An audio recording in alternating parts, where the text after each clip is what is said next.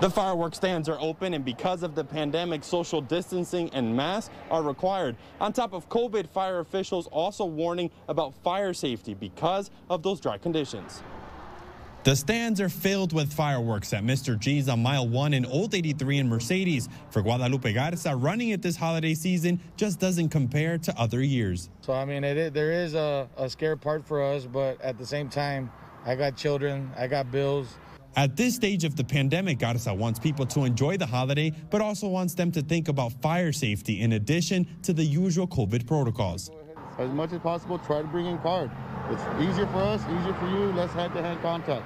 It will be a lot more easier like that. And please don't forget the mask. Social distancing, when you do come to the stands, try to space yourselves out. Yes. There's plenty for everybody, and we're going to get it taken care of, guys. Garza says be sure you light fireworks in an open area away from anything flammable. Read the instructions carefully beforehand and never point them at another person. And there should always be adults supervising younger people.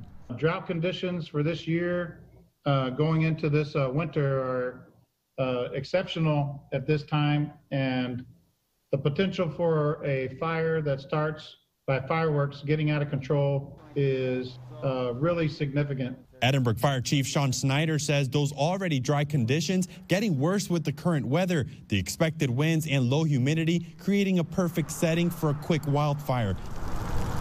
The National Weather Service telling people to avoid things like outdoor burning. And when it comes to fireworks, do it in an area that is not conducive for fire spread, such as high grass or debris, that they have a water source closely available to them, such as a water hose. Schneider also reminds people to take a look at their city ordinances since fireworks are not allowed in some cities.